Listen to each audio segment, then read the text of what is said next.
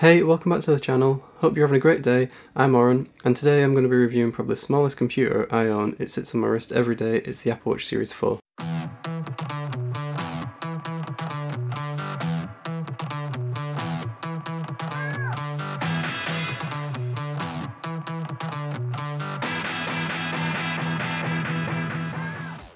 The Apple Watch Series 4, first released in 2018, featured a brand new screen with rounded edges that looks amazing in any lighting conditions. It also featured an ECG and overall improved specs, making the performance of the watch amazing.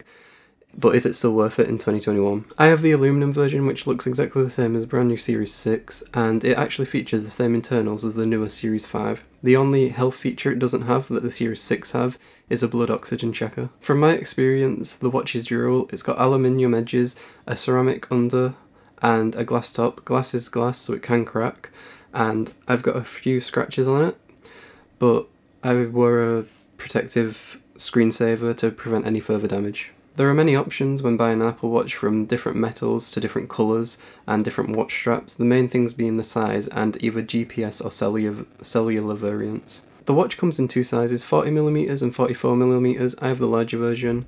It also comes in two options, cellular or non-cellular. Cellular means you don't need your phone on you because the watch is a phone.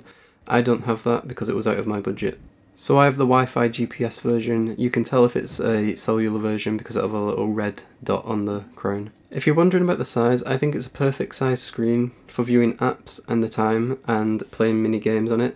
The watch, when wearing a metal strap, does tend to limit the hand movement. That might just be me. So I wear silicone straps and other non-hard straps. Speaking of straps, the watch has a toolless design, so straps can be added or removed very easily. You add a strap by making sure the metal side of the strap is facing downwards and slotting it in. Once it doesn't slide anymore, you know it's attached properly. To remove the strap, simply press the little button at the back of the watch and it should slide out easily. I really recommend the standard silicone strap. It's the one I wear almost every day and it's just great for working out or basically any scenario. Moving on to Watch OS, it's purpose built for the device, meaning everything just works seamless from opening apps to changing watch faces. It's just really good and it adds so much functionality to such a small device. The Series 4 is also due to get Watch OS8, which will add more functionality and update apps like photos and add more sleep tracking, and it will also add more use for smart home devices. To change the watch face, simply hold down on your display, swipe left and then click the plus button, and then use the scroll wheel to scroll through the different displays and choose the one you want. You can also change it in the watch app on your iPhone. To edit a specific part of a watch face, hold down the display again and then click edit. For example, I can select Earth and then scroll through and choose the option I want. I'll just choose battery life and then just tap the side button twice and your changes are saved. Believe it or not, you can actually get games on this device. They are basically fake versions of Flappy Bird and other similar basic games, but they do work well even if I am terrible at them. Something I think Apple does them really well and attracts a lot of people to the Apple Watch is the exercise rings. There's one for moving, which reminds you to stand up every hour for 12 hours. There's another for exercise. It tells you to do 30 minutes of exercise if that's what you've got it set to. There's different things to set it to. I've got it set to one at least, just because I don't do much exercise lately. And there's also another for calories, and it tracks how many calories you burn, and once you've got all the rings you get little rewards throughout the day. I think it's a really neat feature. So, apart from tracking exercise, what does it do? Well, it's a watch, so it can track time, but it can also do a lot more. It can download apps, it can be used to pay for things instead of using your phone or your card with Apple Pay. It monitors your heart rate, so depending on the watch face you can see it at a quick glance, or you can go into the health app. It's also water resistant, not to be confused with waterproof, and there's a little feature where you swipe up and you can click eject water and it vibrates and ejects water from the speakers. It can also do a lot more. I haven't tested the ECG because I'm not 22 and for some reason that's a requirement. The watch feels very fast and snappy, apps open instantly, and the overall performance is just great. Keep in mind it's not as fast as a smartwatch, but for what you use an Apple Watch for, you can't really tell much of a difference. Personally, the most annoying part of owning this watch is how small the battery is. Apple says it should last about 18 hours. After a full day of use I have to charge it every evening, otherwise the next day it'll power off halfway through the day.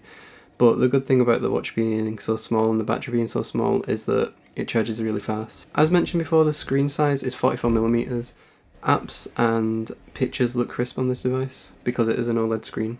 Sadly, there isn't an always on display on this watch, but there is something called raise to wake. What this is when you raise your wrist or turn it towards you, the display turns on. This works great in all scenarios, apart from when you're eating popcorn in the cinema and it lights up the whole theatre. Now, on to some of my personal favourite things about this watch. The first one is notifications. Just having a little screen on your wrist that you can take a glance at and scroll through notifications is so much easier than getting your phone out of the pocket, even though I know how lazy that sounds, but it is really good. And there's also nice little notifications to keep you motivated throughout the day to like finish your exercise goals. Something else I really like about this watch is that it features a camera app that links to your phone, so you can use it as a little viewfinder to watch through your camera, or you can have your phone at the opposite side of the room and you can click a little button on this and it'll take a picture of you.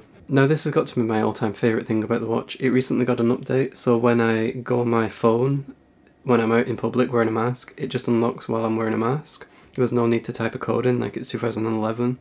It's just made life so much easier, and it should have been here throughout the whole of the pandemic. Something else I really like about the watch is a little feature, and it's a feature where you swipe up and you click a little button and it pings your iPhone. So when you've misplaced your phone, you just click the button, it pings it from wherever it is in the house and you can hear it and find it easily. I got this used on eBay for around £230 over a year ago, and they now sell for about £150 to £130, and for that price you really can't go wrong. So do I recommend the Series 4 Apple Watch in 2021?